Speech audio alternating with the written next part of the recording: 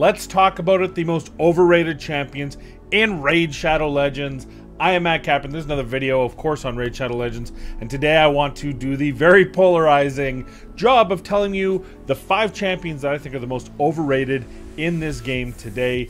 It is amazing how much people have this strong affinity for champions they use within a game. This means nothing. What I say does not change your teams at all, and yet I promise you I'm going to trigger a lot of people, and I love to, and it's fun to do. So let's get right into it with the 5 most overrated champions in Raid Shadow Legends. Now, I do want to put a caveat. Everyone must understand. Well, maybe you don't want to understand, that's your own problem, but if I say someone's overrated, does not make them bad, does not make them unuseful. It just means they're overrated. I'm going to give you a perfect example. I'm going to say Tom Brady is overrated. He is still one of the best quarterbacks ever to play the game. But people have elevated him on a level that is far surpasses anything that is of his own actual control. He's a talented, accurate passer who can read defenses very well. He's also had a top 10 defense for the last 2 decades and actually took a pay cut to ensure that his offensive line stayed paid and stayed keeping him safe. How many quarterbacks? Think of Dan Marino, what kind of teams he could have put together with his talent level and those same teams. I'm not saying Tom Brady's bad. He might still be the best quarterback of all time, but because he's got so many Super Bowl rings, everyone elevates him on the status of Tiger Woods, who revolutionized the game. They didn't make rules, except for maybe the tuck rule, for Tom Brady. They made these rules for Tiger Woods. They extended the length of courses. They made weird bends going the opposite way of what they normally do, specifically because of what Tiger Woods could do. Jack Nicklaus, the same thing way back when he played. These players changed the game. I wouldn't say Tom Brady's changed the game, even though he might be, well, like I said, the best quarterback of all time. He is not at the status and elevation of a Wayne Gretzky or a Bobby Orr or a Tiger Woods, for those of you in the States who really need to understand the difference, right? So this is what I'm going to do for Raid Shadow Legends. These are still great champions. All of them are still champions I love to have on my team, but I'm going to have at her. So let's just talk about it. I'm not going to put them in a team like I did with the 5 best champions because you don't need to see what they do. You just need to hear me rant about them. The first champion I want to talk about is probably the most controversial champion I'm going to say, and that is from the Dark Elves, and it is, I can't even believe I'm saying it. You guys are all going to flip out, but it's Madame Ceres. She is overrated, and I'm going to tell you why.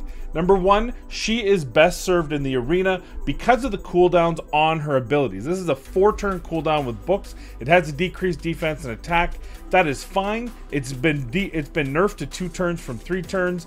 This here has a 50% chance, and she prioritizes it unless you use an actual, you have to use one of the slots for your preset teams to make sure she doesn't use it. That's very wonky. And the 20% chance to put a fear if it's got 1 debuff, 2 debuff, this is all kind of wonky. She is a great champion, don't get me wrong, but I think that outside of the arena there are way better options out there than just Madame Ceres. Is she bad? No.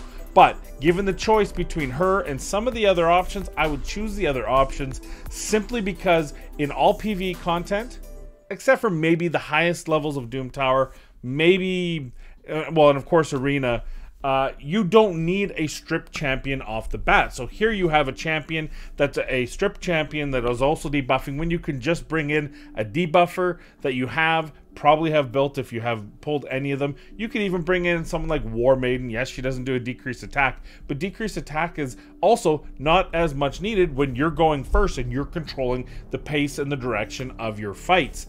I don't think she's as important as people make her out to be, and even in the arena, I will challenge you to find platinum level teams or even gold 5 level teams that even bother with Madame Ceres. I have 2, they're highly built, don't use either of them. I have not even used them for months. I don't even think mine are fully geared anymore, and yes, I am an endgame account, but that just goes to show you how far she falls off the cliff compared to when she was first introduced. This is a case of a champion who was what they said she was back then, but because of how the meta's changed and because of how the meta continues to change, she has fallen off a little bit, yet her quote-unquote desired worth is still absolutely the same as it was before, and I think it's overrated. Number 2 on my list, this one hurts my soul because I have been a staunch defender of these next two champions, but fair is fair. If I'm going to call one of your favorite champions overrated, I'm going to call one of my favorite champions overrated. I highly apologize for this, Saf, but Ethos is one of the most overrated champions in Raid Shadow Legends right now. He is still phenomenal. Don't get me wrong, he has tons of damage. He is great in all areas of the game. He is the best campaign farmer on Nightmare in the game. But who cares? Nightmare campaign farming has become a thing largely the past. A lot of endgame accounts are starting to build teams that can farm while getting actual resources like Spider, like Dragon, like even Ice Golem. I've heard people doing it. So if you can do that there and double dip, as it were, why would you need a Nightmare campaign farmer? The reality is the campaign has been put on the back burner further and further and further as far as leveling champions. Also, the amount of brews we get now compared to before, so you can just level champions up with brews now. All the tournaments and events that go on back to back, overlapping each other. On top of it, he is a first nuke. Nuke first, ask questions later. He doesn't have a lot of HP. He doesn't have a lot of defense. His speed is very decent, but not crazy. So you have a champion who needs to hit hard first. Well, reaction gear, stone gear, all these different sets, all these go second teams, all the different things that they've put into the arena makes a person who used to be the de facto #1 in the arena fall down to maybe 6 or 7 on the list of nukers. I would use my Trunda over him. I would probably use my I do use my Foley over him because they've all got these other mechanics. Block revive, for example. You've got Trunda, who's got way more HP, way more survivability on this. Plus, she's got some really unique mechanics that allow you to really punish people for being extremely high HP. All in all, Ethos, while still an amazing champion, might even still be a top 10 champion. But I think the level of worth that I've given him, and a lot of other ones, Saffron, have given him, he has diminished significantly in that time. And yet, the people who do love him still put him on a pedestal. And I gotta tell you, unfortunately, it's one that is overrated. Number 3 on the list also hurts my soul because I have been a defender of this also in the same area, and that's Tayrel. Tayrel was the best champion for the clan boss 3 years ago. 3 years ago, this champion was the champion. He's a defense-based champion. He has a defense down, he has turn meter break, and he has decreased attack on his A1. The problem is the more and more champions that have been added to this game have made Tayrel less and less of importance to teams. Now, you get him, still good. Like the other 2 champions, still a phenomenal champion, but his worth has dropped and yet his desire has not. People still speak of Tayrel like he is here, and really he is down here. There are now at least 2, maybe even arguably 3, including Madame Saris, that do more than him because they have the defense down and attack at 100%, at AoE on the same skill. That is Duck, that is Stagnite, and of course Madame Saris, and I might even be missing a couple. They just keep adding them.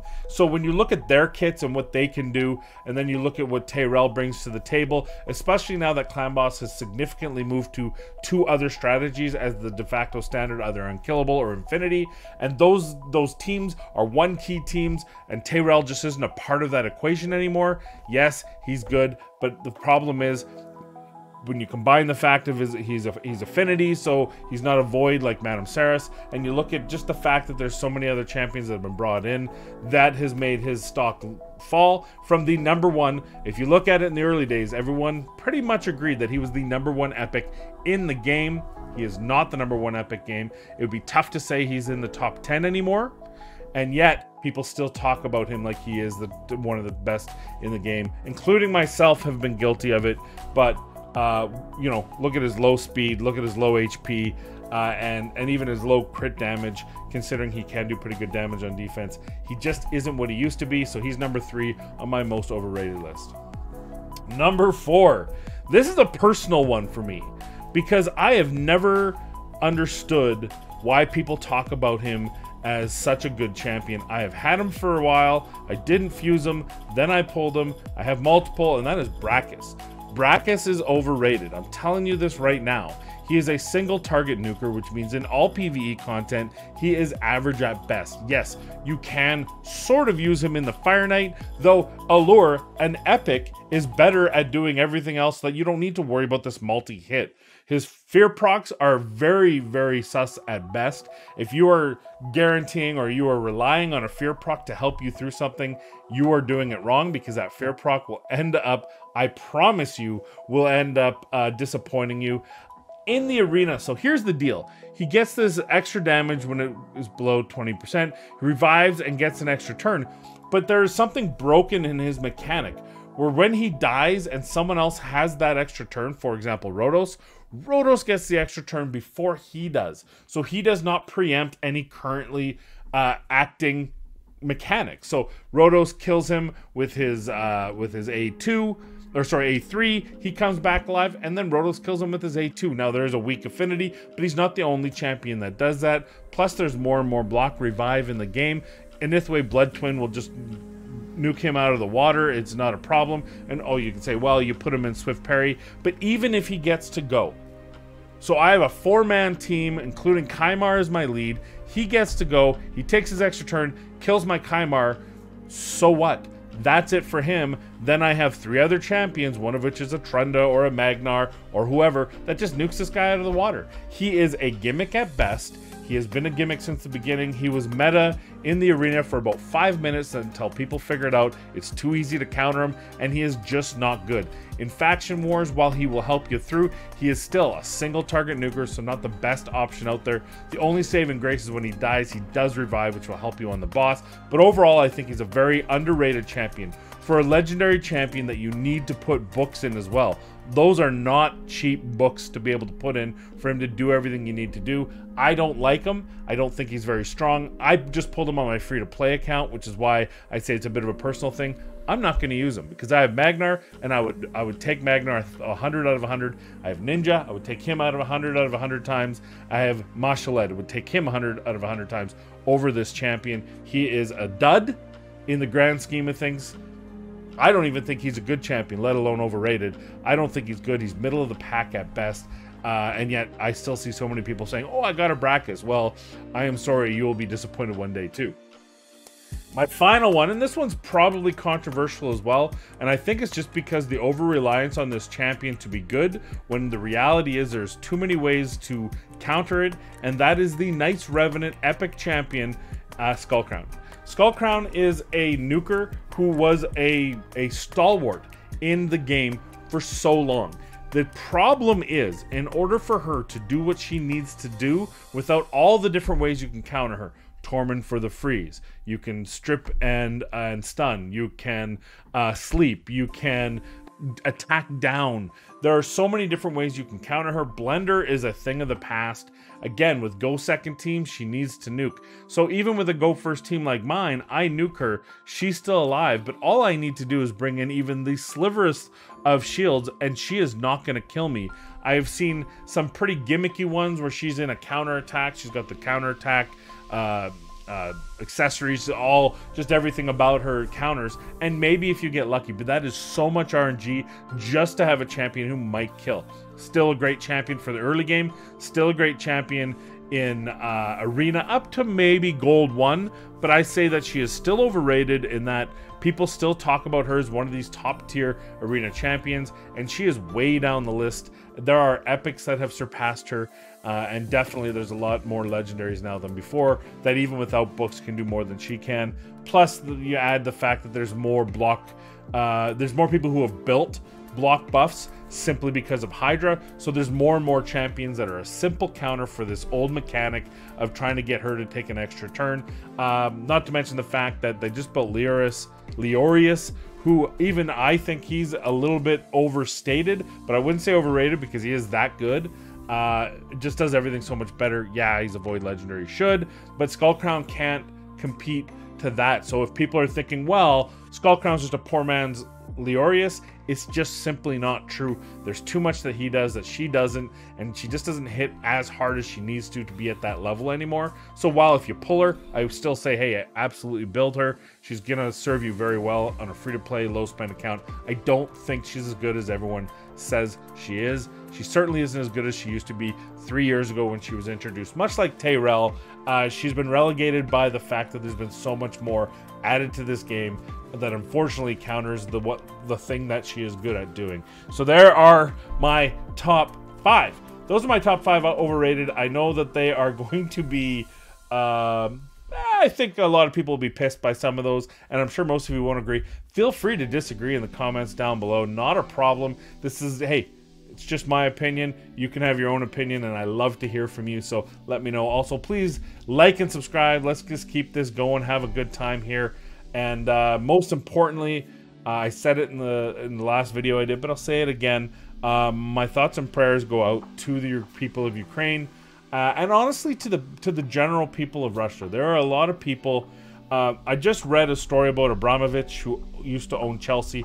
He put them into a trust group, and now he's selling them and giving the proceeds to the Ukraine.